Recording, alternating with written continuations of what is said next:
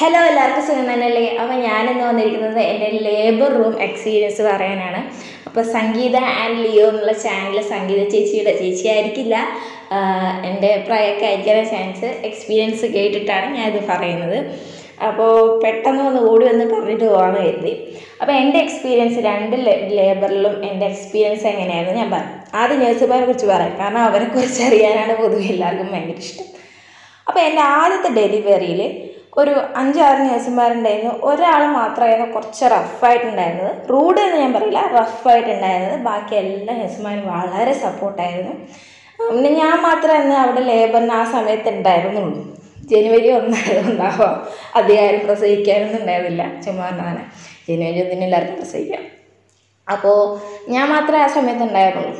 അപ്പം എല്ലാവരും നന്നായിട്ട് കെയർ ചെയ്തിട്ടുണ്ടായിരുന്നു. എൻ്റെ കാല് തടവി തരുന്നുണ്ടായിരുന്നു, എൻ്റെ പുറം തടവി തരുന്നുണ്ടായിരുന്നു. ഇടയ്ക്കിടയ്ക്ക് വന്ന് വെള്ളം വേണോ, ജ്യൂസ് വേണോ, എല്ലാ കാര്യങ്ങളും അന്വേഷിക്കുന്നുണ്ടായിരുന്നു. എനിക്ക് നല്ല ഇമോഷണൽ സപ്പോർട്ടും മെൻ്റൽ സപ്പോർട്ടാണ് തന്നത്. പിന്നെ ഡോക്ടറെ കുറിച്ച് പറയാൻ എനിക്ക് യാതൊരു രക്ഷയില്ല കേട്ടോ. കാരണം വെച്ചാൽ എൻ്റെ ഡോക്ടർ ബിന്ദു ഡോക്ടറായിരുന്നു, കണ്ണൂരിലെ ഫാത്തിമ ഹോസ്പിറ്റലിൽ. എൻ്റെ ഒരു ഫ്രണ്ട്, ഫാത്തിമ എന്നുള്ളൊരു ഫ്രണ്ട് എനിക്ക് സജസ്റ്റ് ചെയ്തൊരു ഡോക്ടറാണ്. ഒരു മാലാഖയെ പോലുള്ള ഡോക്ടറാണ്. ആ ഡോക്ടറെ കാണുമ്പോൾ തന്നെ നമുക്ക് വലിയൊരു സമാധാനം. എൻ്റെ സെക്കൻഡ് പ്രഗ്നൻസി ആ ഡോക്ടർ തന്നെയായിരുന്നു, പക്ഷേ ഹോസ്പിറ്റൽ വേറെ ആയിരുന്നു, അതേ ഹോസ്പിറ്റലായിരുന്നില്ല. അപ്പോൾ ഫസ്റ്റ് പ്രഗ്നൻസിയിൽ വേദനയും അതൊക്കെ ഉണ്ടായിരുന്നെങ്കിലും എനിക്ക് ഓവറോൾ ഒരു നല്ല എക്സ്പീരിയൻസ് ആയിരുന്നു ഉണ്ടായിരുന്നത്. അപ്പോൾ ഇനി സെക്കൻഡ് പ്രഗ്നൻസിയിൽ പറയാം. സെക്കൻഡ് പ്രഗ്നൻസി വേറൊരു ഹോസ്പിറ്റലായിരുന്നു. ഡോക്ടർ ഓൾറെഡി ഞാൻ പറഞ്ഞു നല്ല ഡോക്ടറാണ്. പിന്നെ നേഴ്സുമാരെങ്ങനെയാണെന്ന് നോക്കാം. അപ്പോൾ ഈ സമയത്ത് എൻ്റെ കൂടെ ഒരുപാട് ആൾക്കാരുണ്ടായിരുന്നു കേട്ടോ പ്രസവിക്കാൻ. 5-6 ആൾക്കാരുണ്ടായിരുന്നു. എൻ്റെ പ്രസവം എന്ന് വെച്ചാൽ രണ്ടാമത്തെ പ്രസവം 2 ദിവസം എടുത്തിട്ടുണ്ടായിരുന്നു പ്രസവമാണ്. അതുകൊണ്ട് തന്നെ അതിൻ്റെ ഇടയിൽ ഒരുപാട് ആൾക്കാർ വരുന്നതും പോകുന്നതും ഒക്കെ കണ്ടു. ഞാനവിടെ ലേബർ റൂമിൽ കുറ്റിയടിച്ചിരിക്കുകയായിരുന്നു കുറച്ച് ദിവസത്തേക്ക്. അപ്പോൾ ഒരുപാട് ആൾക്കാർ വരുന്നതും പോകുന്നതും സിസ്റ്റർമാരുടെ പെരുമാറ്റമൊക്കെ ഞാൻ നന്നായി കാണുന്നുണ്ടായിരുന്നു. കുറച്ച് സൗണ്ട് എടുത്ത് കരയുന്നവരോടൊക്കെ വളരെ മോശമായി പെരുമാറുന്ന നേഴ്സുമാർ ഉണ്ടായിരുന്നു. ചീത്ത പറയുന്നത്, നിൻ്റെ 2ാമത്തെ പ്രസവമല്ലേ, 3ാമത്തെ പ്രസവമല്ലേ, വേദന ഉണ്ടാവുമെന്ന് അറിയില്ലേ, പിന്നെ ഈ പണിക്ക് നിൽക്കണം എന്നുള്ളവരൊക്കെ പറയുന്ന സ്ഥിരം ഡയലോഗ്സ് കുറേ കേട്ടിട്ടുണ്ട്. അപ്പോൾ ഞാൻ പ്രസവിക്കാൻ പോകുമ്പോൾ തന്നെ എനിക്കൊരു തീരുമാനം ഉണ്ടായിരുന്നു, ഞാൻ വേദന സഹിക്കും, സൗണ്ട് എടുക്കില്ല. പക്ഷേ നമ്മൾ വേദന അങ്ങനെ ഒരുപാട് സഹിച്ചിരിക്കാൻ പാടില്ല. അതിൻ്റെതായിട്ടുള്ള മെത്തേഡ്സ് നമ്മൾ ഉപയോഗിക്കണം. ഞാൻ ബ്രീത്തിങ് ടെക്നിക്കാണ് ഉപയോഗിച്ചിരുന്നത്. കാരണം ഞാൻ വേദന വരുമ്പോൾ ഒരു ഡീപ്പായിട്ട് ഇങ്ങനെ ആക്കും. അപ്പോൾ അങ്ങനെ അതായിരുന്നു എൻ്റെ ഒരു മെത്തേഡ്. അപ്പോൾ ചിലർക്ക് കരഞ്ഞാലാണ് ആശ്വാസം കിട്ടുന്നെങ്കിൽ നിങ്ങൾക്ക് കരയുന്നതിന് ഒരു കുഴപ്പമില്ല. പക്ഷേ ഇതുപോലെയുള്ള നേഴ്സുമാരുടെ ചിലപ്പോൾ ടോർച്ചർ, അപ്പം നമുക്ക് വീണ്ടും മെൻ്റലി പ്രശ്നം വരും. അപ്പം എൻ്റെ 2ാമത്തെ ലേബർ പ്രോഗ്രസ് ചെയ്യാത്തതുകൊണ്ട് തന്നെ ഡോക്ടർ വന്ന് ഈ ഇൻഡ്യൂസ് ചെയ്തിട്ടായിരുന്നു എൻ്റെ 2 ലേബറും. അപ്പോൾ അതിൻ്റെ ഡോസ് കൂട്ടിക്കൊണ്ടിരുന്നുണ്ടായിരുന്നു. അപ്പോൾ ഇടയ്ക്കിടയ്ക്ക് ഡോക്ടറിനെ വന്ന് ചെക്കും ചെയ്യുന്നുണ്ടായിരുന്നു.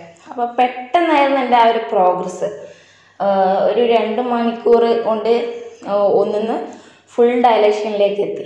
അപ്പോൾ എനിക്കൊരു നേഴ്സായതുകൊണ്ട് തന്നെ ഈ കൺട്രാക്ഷൻ്റെ പാറ്റേൺ എനിക്ക് അറിയുന്നതുകൊണ്ട് ആ ഒരു ലേബർ ആവാനുള്ള സമയമാകുമ്പോൾ ഞാൻ അവിടുത്തെ നേഴ്സുമാരോട് പറയുന്നുണ്ടായിരുന്നു, എനിക്ക് വേദന കൂടി, എനിക്കിപ്പോൾ വേദന അടുത്തടുത്താണ് വരുന്നത്, ഒന്ന് ചെക്ക് ചെയ്ത് നോക്കാം. അവരൊരു 1-1.5 മണിക്കൂർ മുമ്പാണ് എൻ്റെ PV ചെക്ക് ചെയ്തത്. പെർവൈസ് കഴിഞ്ഞാൽ ചെക്ക് ചെയ്തത് 1-1.5 മണിക്കൂറിന് മുമ്പായിരുന്നു. അപ്പോൾ ഞാനത് പറഞ്ഞപ്പോൾ ആ സിസ്റ്റർ പറഞ്ഞത്, ഞാൻ കുറച്ച് നേരത്തെ നോക്കിയതല്ലോ, അപ്പോൾ 2 ഫിംഗറേ ഉണ്ടായിരുന്നുള്ളൂ, ആയിട്ടില്ല എന്നാണ്. അപ്പോൾ അവർ ആ ഡ്യൂട്ടി ഷിഫ്റ്റ് ചെയ്യുന്നതിൻ്റെ ഒക്കെ തിരക്കിലായിരുന്നു. അപ്പോൾ എനിക്ക് വേദന കൂടി വന്നു. ഒരു 10 മിനിറ്റിനുള്ളിലൊന്നും സഹിക്കാൻ പറ്റാത്ത വേദനയായി. വേദനയുടെ ഇൻ്റർവെല്ല് ഭയങ്കരമായിട്ട് കുറഞ്ഞു. അപ്പോൾ ഡ്യൂട്ടി മാറി വന്ന ഒരു സിസ്റ്ററിനെ നോക്കിയപ്പോൾ തോന്നിയത് അടുത്തായും തോന്നിയിട്ട് അവർ ചെക്ക് ചെയ്തപ്പോൾ ഫുള്ള് ഓപ്പൺ ആയിരുന്നു. കുട്ടി ഞാനത് ജസ്റ്റ് പുഷ് ചെയ്യേ വേണ്ടു. അപ്പോൾ എന്നിട്ട് അവരെന്നെ കൊണ്ടുപോയത്, ആ ഫുള്ളി ഓപ്പണായിട്ട് കൊണ്ടുപോയത് നടന്നിട്ടായിരുന്നു. ലേബർ റൂം വേറെ സ്ഥലത്താണ്, ഇത് പ്രീ ലേബർ റൂമിലായിരുന്നു നമ്മളുണ്ടായിരുന്നത്. ലേബർ റൂം വേറെ സ്ഥലത്താണ്. ഇവിടത്തേക്ക് ഒരു മോശമില്ലാത്ത ദൂരമുണ്ട്. അപ്പോൾ അതിൻ്റെ ഇടയ്ക്കും എനിക്ക് വേദന വന്നു. അപ്പോഴേ ആ സിസ്റ്റർ പറയാ നിൽക്കല്ലേ, മുക്കല്ലേ, പുഷ് ചെയ്യല്ലേ എന്നൊക്കെ പറയാം. അപ്പോൾ അറ്റ്ലീസ്റ്റ് എനിക്കൊരു വീൽ ചെയറിലെങ്കിലും അവിടത്തേക്ക് കൊണ്ടുപോകാമായിരുന്നു എനിക്ക് തോന്നിയിട്ടുള്ള. ഞാനായിട്ട് പുഷ് ചെയ്തില്ലെങ്കിൽ കുഞ്ഞ് നിലത്തും കിടക്കും. അപ്പോൾ അവിടെ ലേബർ റൂമിലെത്തി ആ സിസ്റ്ററിനെ എപ്പിസോട്ടിയം വെച്ച് നമ്മൾ ഒരു കീറിടുന്നതാണ് കുട്ടിക്ക് പെട്ടെന്ന് പുറത്തേക്ക് വരാൻ വേണ്ടിയിട്ട്. സിസ്റ്ററിനെ ചെയ്തു. അപ്പോൾ ഡോക്ടർ വരലും ഞാൻ പുഷ് ചെയ്യലും കുട്ടി പുറത്ത് വരലും എല്ലാം ഒന്നിച്ചായിരുന്നു. പിന്നെ ഡെലിവറി ഒക്കെ കഴിഞ്ഞ് ഡിസ്ചാർജ് ചെയ്യുന്ന സമയത്ത് നമുക്കൊരു ഫോം തന്നു കേട്ടോ, അവരെ അതിനെക്കുറിച്ച് റിവ്യൂ എഴുതാൻ വേണ്ടിയിട്ട്. അപ്പം ഞാൻ ലേബർ റൂമിൽ വളരെ മോശം നേഴ്സുമാരാണ് എന്നാണ് എഴുതിയിരിക്കുന്നത്. അതിനെ അവർ ഫീഡ്ബാക്ക് അറിയാൻ വേണ്ടിയിട്ട് നമ്മളെ വിളിച്ചായിരുന്നു. എന്തുകൊണ്ടാണ് അവരങ്ങനെ നമ്മളങ്ങനെ എഴുതിയത് എന്നുള്ള കാര്യം അറിയാൻ വേണ്ടിയിട്ട് വിളിച്ചായിരുന്നു. അപ്പോൾ ഞാൻ കാര്യങ്ങൾ പറയുകയും ചെയ്തു. അപ്പോൾ അവർ പറഞ്ഞു വളരെ എക്സ്പീരിയൻസ്ഡ് ആയിട്ടുള്ള നേഴ്സുമാരാണ് ലേബർ റൂമിൽ നിൽക്കുക, അവർക്ക് മനസ്സിലാവും കണ്ടാൽ എന്നൊക്കെയായിരുന്നു പറഞ്ഞിരുന്നത്. അപ്പം ഞാൻ പറഞ്ഞു ഞാനൊരു നേഴ്സാണ്, പക്ഷെ ഒരു പേഷ്യൻ്റ് ഇങ്ങനെ പറയുമ്പോൾ, പ്രത്യേകിച്ച് ഞാൻ അതുവരെ അവരെ യാതൊരു തരത്തിലും ബുദ്ധിമുട്ടിക്കാത്ത ഒരു ആളായിരുന്നു. അപ്പോൾ അങ്ങനെയുള്ള ഒരാൾ പറയുമ്പോൾ എന്തായാലും തീർച്ചയായും നോക്കണം, അല്ലെങ്കിൽ ആര് പറഞ്ഞാലും നോക്കണം. വേദന ഉണ്ട് എന്നുള്ള ഒരു ഇൻ്റർവെൽ വെച്ച് നമ്മൾ നോക്കേണ്ടതും കൺട്രാക്ഷൻ വരുന്നത് അതിൻ്റെ ഇൻ്റർവെല്ലൊക്കെ നോക്കേണ്ടത് ഒരു നേഴ്സിൻ്റെ ഡ്യൂട്ടിയാണ്. അത് അവർക്ക് ശരിക്കും ചെയ്തിട്ടില്ല എന്ന് തന്നെയാണ് അന്നും ഇന്നും എനിക്ക് തോന്നുന്നത്. പിന്നെ ഇനി ലാസ്റ്റായിട്ട് പറയാനുള്ള കാര്യം എന്ന് വെച്ചാൽ പേഷ്യൻസിനെ കുറിച്ചാണ് കേട്ടോ. മോശം നേഴ്സുമാരുണ്ട്, മോശം ഡോക്ടർമാരുണ്ട്, അതുപോലെ മോശം പേഷ്യൻസും ഉണ്ട്. കാരണം നമ്മളെ നേഴ്സുമാരെ അടിക്കുന്ന, മാന്തുന്ന, ചീത്ത പറയുന്ന, ചവിട്ടുന്ന പേഷ്യൻസൊക്കെ ഉണ്ട്. കാരണം എനിക്കതുപോലത്തെ അനുഭവങ്ങളൊക്കെ ഉണ്ടായിട്ടുണ്ട്. ചിലവരൊക്കെ വളരെ റൂഡായിട്ടാണ് നേഴ്സുമാരോട് പെരുമാറുന്നത്. പക്ഷേ ഡോക്ടർമാർ വന്നാൽ അങ്ങനെയുള്ള ഒരു പെരുമാറ്റം ഞങ്ങൾ കാണാറില്ല. പൊതുവേ നേഴ്സുമാരോടാണ് അവരുടെ ആ സ്ട്രെസ്സ് മൊത്തം തീർക്കാറ്. പിന്നെ എനിക്കുള്ളൊരു അനുഭവം എന്ന് വെച്ചാൽ, ഞാൻ ഇതുപോലെ നമ്മളുടെ പഠിക്കുന്ന സമയത്ത് ഡ്യൂട്ടി ചെയ്യുമ്പോൾ ഒരു പേഷ്യൻറ്റ് യാതൊരു തരത്തിലും കോപ്പറേറ്റ് ചെയ്യുന്നുണ്ടായിരുന്നില്ല. ഞാനവർക്കൊരു ഇഞ്ചക്ഷൻ വെക്കാൻ വേണ്ടിയിട്ട് പോയതായിരുന്നു കാനുല വഴി. അപ്പോൾ ഞാൻ കാര്യങ്ങളൊക്കെ പറഞ്ഞിട്ട് അവർ യാതൊരു തരത്തിലും കോപ്പറേറ്റ് ചെയ്യുന്നില്ല. അവർ പറയുന്നത് എൻ്റെ ഭർത്താവ് എന്നെ ഉപേക്ഷിച്ചിട്ട് പോയി, ഇനി എനിക്ക് ഈ കുഞ്ഞിൻ്റെ ആവശ്യമില്ല എന്നാണ്.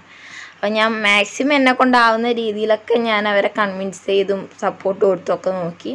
ഒരു രക്ഷയില്ല, അവരെന്നെ ഇഞ്ചക്ഷൻ വെക്കാൻ വിടുന്നില്ല. പക്ഷേ എനിക്ക് എൻ്റെ ഡ്യൂട്ടി ചെയ്തേ പറ്റൂ. ഞാൻ എൻ്റെ സീനിയർ ഡോക്ടറുള്ള നേഴ്സിനോട് പറഞ്ഞു. അപ്പോൾ അവർ പറഞ്ഞു എന്തായാലും ഇഞ്ചക്ഷൻ വെച്ചേ പറ്റൂ, പോയി ചെയ്യാൻ പറഞ്ഞു. അപ്പം ഞാൻ അവരുടെ വിയോജിപ്പ് നോക്കാതെ ആ കാനുല ഊരിയിട്ട് ഇഞ്ചക്ഷൻ വെക്കാൻ നോക്കി. പക്ഷെ അവരെൻ്റെ കൈയും സിറിഞ്ചൊക്കെ തട്ടിത്തെറിപ്പിച്ച് ബ്ലഡ് പോകാൻ തുടങ്ങി. കാരണം ഫ്രഷ് ആയിട്ടിട്ട കാനുലയാണ്.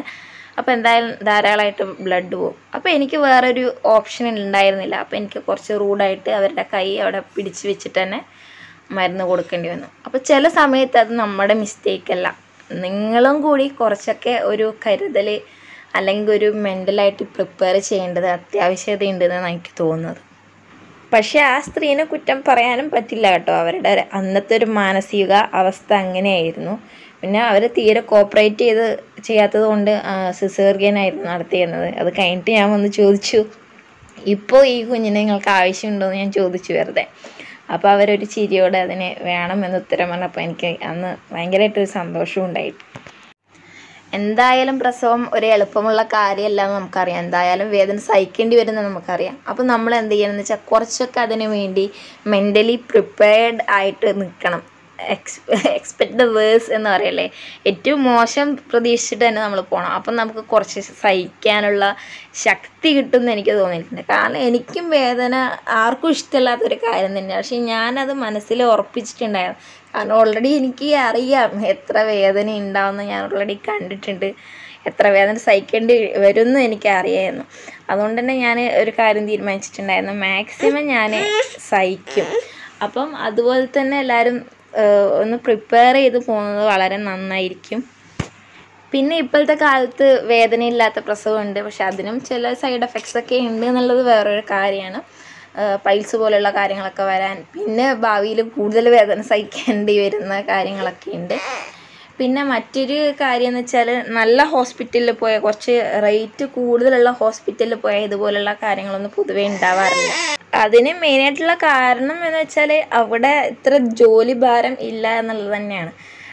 കാശ് കൂടുതലുള്ള ഹോസ്പിറ്റലിലാകുമ്പം ഒരു പേഷ്യൻറ്റിനെ നോക്കാൻ 1-2 നേഴ്സുമാരൊക്കെ ഉണ്ടാകും. പക്ഷേ ഇവിടെ നേഴ്സുമാർക്ക് പൊതുവേ ജോലി ഭാരം കൂടുന്നത് കൊണ്ടാണ് നമ്മളോടൊക്കെ ഇങ്ങനെ പെരുമാറുന്നത്, പേഷ്യൻസിനോട് ഇങ്ങനെ പെരുമാറുന്നതെന്നാണ് എനിക്ക് പലപ്പോഴും തോന്നിയിട്ടുള്ളത്. പിന്നെ ചിലപ്പോൾ ഓരോരോ ആൾക്കാരുടെ സ്വഭാവമായിരിക്കാം, അത് ജന്മന അല്ലെങ്കിൽ അവരുടെ ഒരു നേച്ചറായിരിക്കാം, അത് നമുക്ക് എവിടെ പോയാലും മാറ്റാൻ പറ്റില്ല. അത് ഉണ്ട്, ശരിയാണ്. ലേബർ റൂമിലേക്ക് പോസ്റ്റ് ചെയ്യുമ്പോൾ കുറച്ച് ക്ഷമയും സഹനശേഷിയൊക്കെ ഉള്ള ആൾക്കാരെ നോക്കിയിട്ട് പോസ്റ്റ് ചെയ്യാൻ വേണ്ടിയിട്ട് ഹോസ്പിറ്റലുകാർ ശ്രമിക്കുന്നത് കുറച്ച് നല്ലതായിരിക്കും എന്ന് തോന്നുന്നു അല്ലേ. അപ്പോൾ ഇന്നത്തെ ടോപ്പിക്ക് ഇത്രയേ ഉള്ളൂ. എൻ്റെ ഒരു എക്സ്പീരിയൻസ് ഷെയർ ചെയ്യാമെന്ന് കരുതി. മറ്റൊരു വീഡിയോ ആയിട്ട് വീണ്ടും കാണാം.